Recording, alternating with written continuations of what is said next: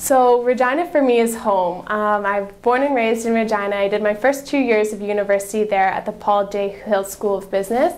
A great program and very dynamic. So not only do you have your courses that you're required to take, your courses that are going to get your degree, but the University of Regina offers a number of extracurricular activities.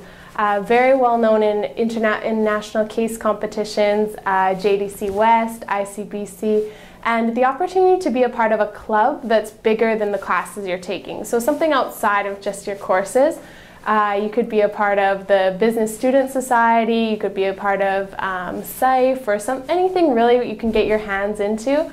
The University of Regina offers a lot of opportunity to learn, and throughout your 4 years really grow into those leadership positions. I don't think you can find those necessarily everywhere you go, and it's awesome if you're looking to develop your skills and see what the real business world is like outside of the classroom.